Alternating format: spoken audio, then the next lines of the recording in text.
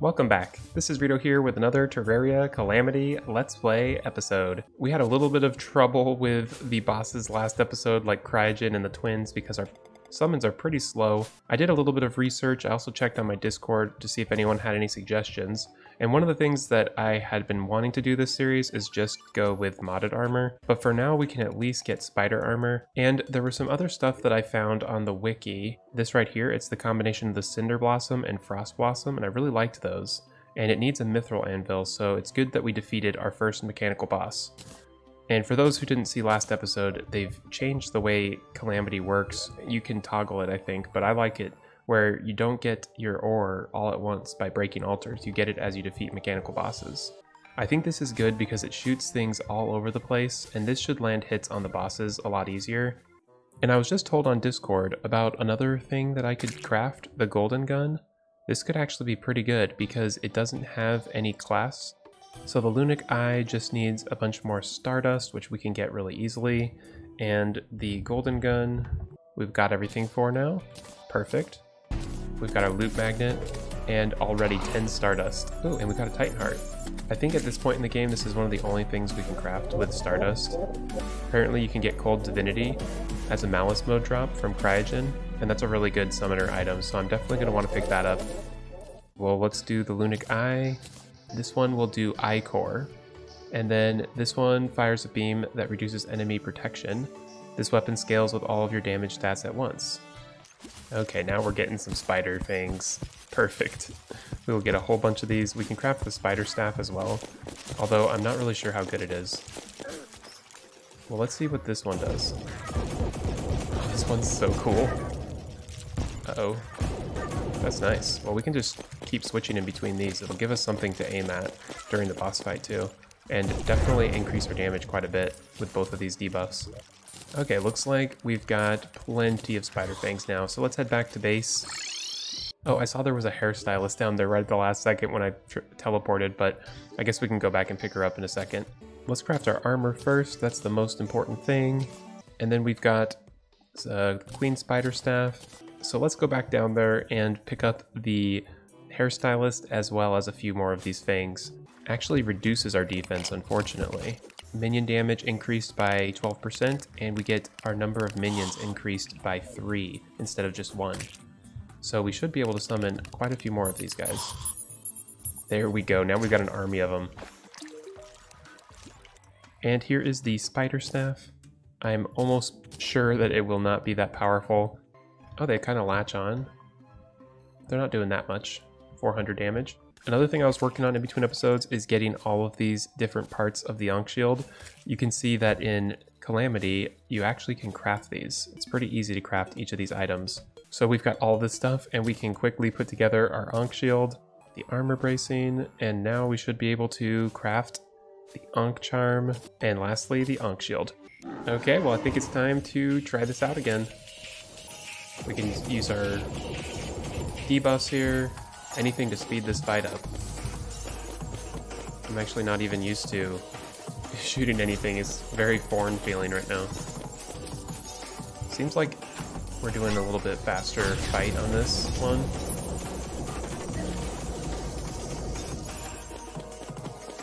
It's hard to talk. I'm so focused. It's a new day.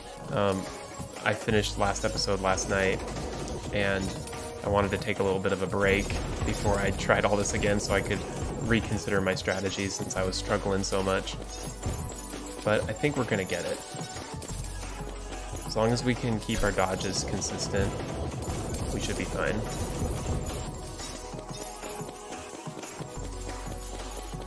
Almost have our rage. Ooh, that was close. And the beat drop. Very nice. And then once when we can get a little bit more powerful, we can probably get the cold divinity. Because I think we can switch malice mode on for one boss and then just switch it off after that. Ooh, taking too many hits there.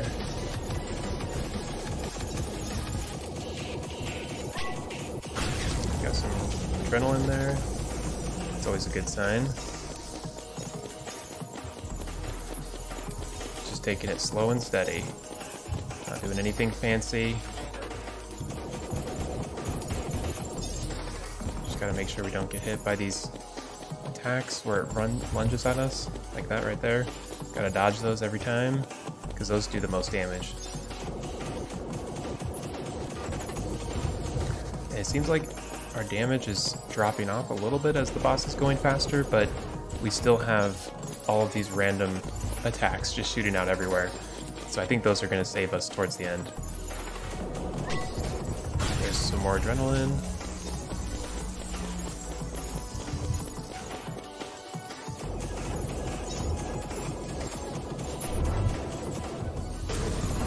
And just a rage. Perfect.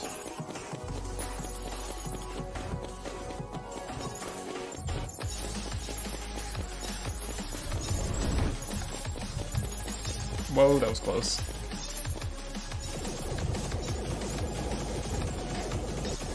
Oh no, lots of stuff happening.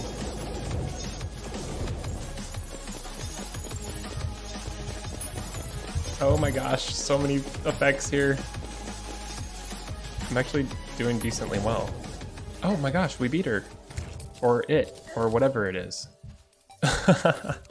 Okay, so yes. So that was so much easier. I really like this Tundra Flame Blossom Staff. I don't know why it's not on the Calamity class guide, because I checked the Calamity class guide and I didn't see that at all. And yeah, that would have really helped on my first fight. There we go. I see Cryonic Ore. I was getting worried for a second because that was a while that I didn't see anything. Oh, but I can't break it. Oh no. Do I need Adamantite? Whoa, I got 2 Medusa heads? That is insane. So I just teleported back to base. It says something is approaching, so that means we're going to have a mechanical boss to fight. Okay, the twins. Perfect. I think we got this. We'll just switch between these things, kite them like we were before.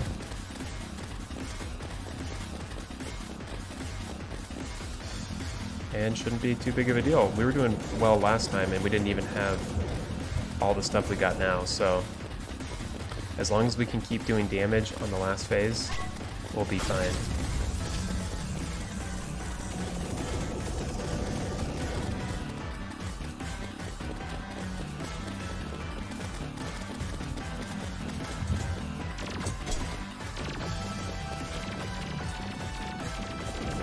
I don't know which ones I'm targeting.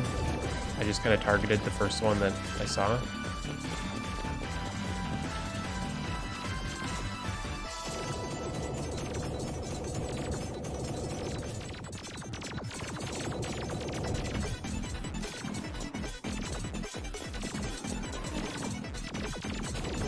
Man, I'm loving this ability to use weapons while I'm fighting. It just feels so much more exciting to be able to shoot something. Even though it doesn't really do any damage. It does help boost our damage.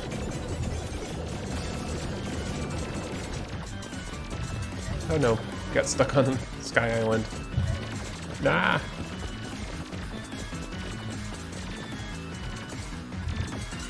Okay, let's get around them.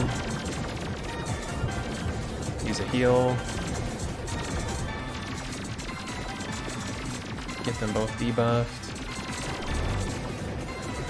There we go, rage.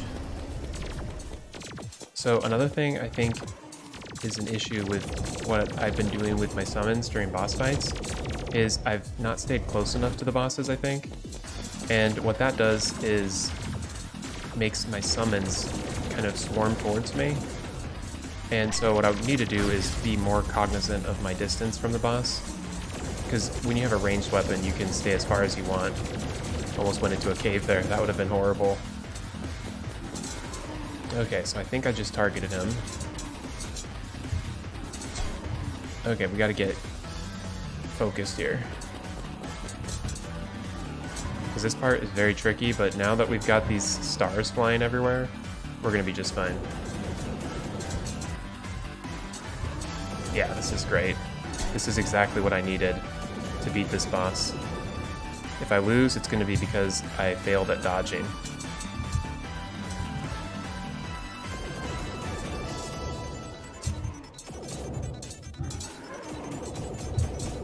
Oh no, we got rockets now.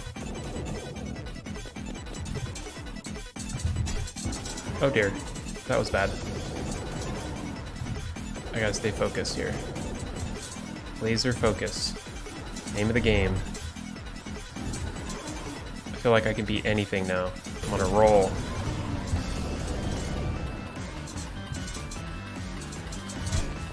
Okay, I can't be switching weapons and such. I need to just focus on the dodges. Here we go. The twins almost defeated. There we go. That was actually getting kind of close. And now we have the Souls of Sight. We got blessed with adamantite and titanium, thankfully. So let's go back to base. And we can go underground with some spelunkers and whatnot and pick up all that new ore.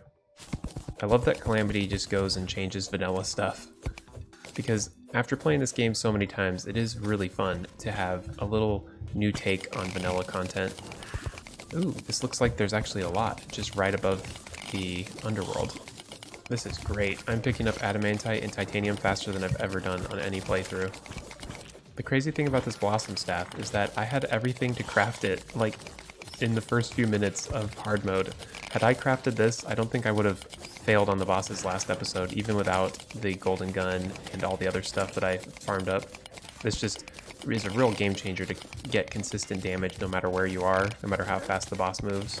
It's real nice. So now let's go ahead and craft our adamantite forge. There we go, titanium pickaxe. Oh, and we also can craft our Forgotten Apex wand. Pretty cool. This one summons sharks. They fly around very similar to the ice chunks. We got one of these special chests. Oh, here's where all of the altars went. This is a crimson effigy. When placed down, nearby players have their damage increased by 15% and defense by 10. Nearby players also suffer a 10% decrease to their maximum health. Whoa, that's actually really cool. That's like a great thing to have for an arena. Man, that would have been really nice to go down into this earlier in the game. Wow, this really is where all of the altars went. There we go, I see the cryonic. It glows that light blue. Another thing I was realizing is maybe I could have done more just like resummoning my summons as the boss chases me. That might have done better than just hoping that they would eventually get to the boss. Well, I'm thinking I'm gonna go ahead and place this little effigy thing right in the center of this arena. Sweet, now it's time to craft our Daedalus armor. Here's the breastplate, and we've got the legs. So we've got 66 defense, and we went up to 83. Okay, that's pretty cool. I think we lost one minion, but it does give us the Daedalus crystal above us, which is nice. And if we craft the Starlight wings, we'll have pretty much the same flight stats, but we'll get that 5% increased damage and critical strike chance. And we might as well craft the ornate shield while we've got it, and the shield of the ocean. We'll need those later. I really like these new wings. It makes Silas look really cool. It just turned to night, so I think it is time to go ahead and fight Skeletron Prime. Let's do this.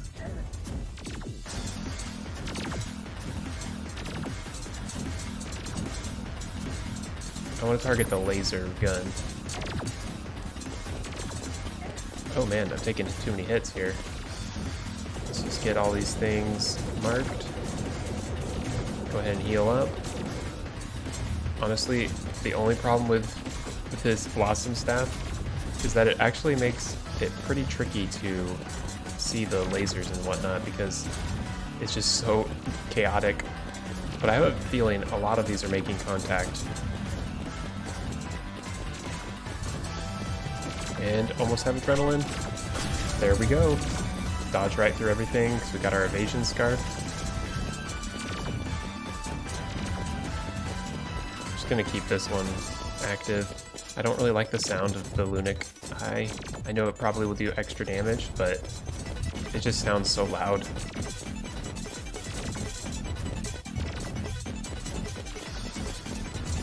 I'm finally feeling like I broke through that barrier. I was actually a little bit worried last night going to bed. I was like, what if I What have I done? This is going to be such a difficult challenge, but I'm starting to finally figure out how to do it. Oops. There's some rage.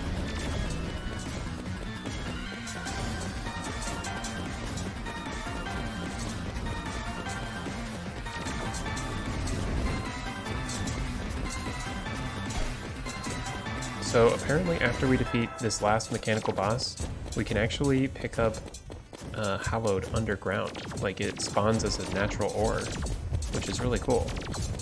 It's always something that you get from the mechanical bosses. Okay, let's try selecting the boss and targeting him.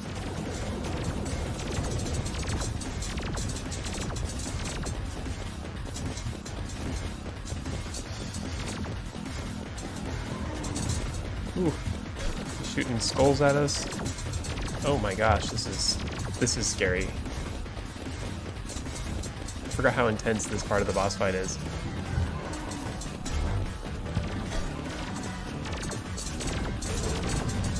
There we go. Some rage. Papa heal. Kind of sounds like I'm saying Papa, like father. Papa heal.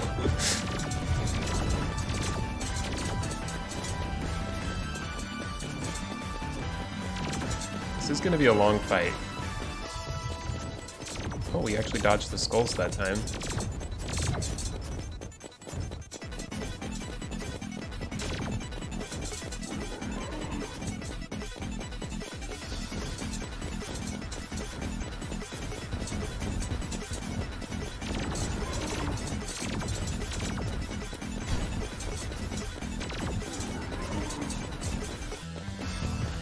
Okay, there we go. We got this. We almost have adrenaline. Finally getting the hang of this mechanic. There we go. Adrenaline. And rage.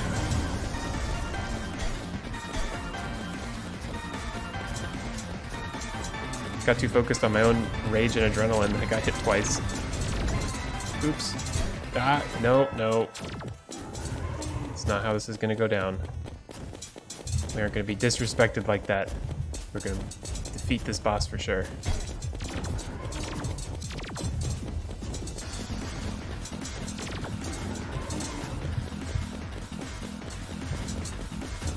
There we go. Got around those. Oh, flew right into the rockets though.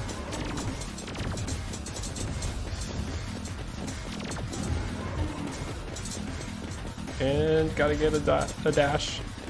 There we go. So close. Rage, here we go. I don't think we can do damage in that phase. Not the best time to use rage, I think.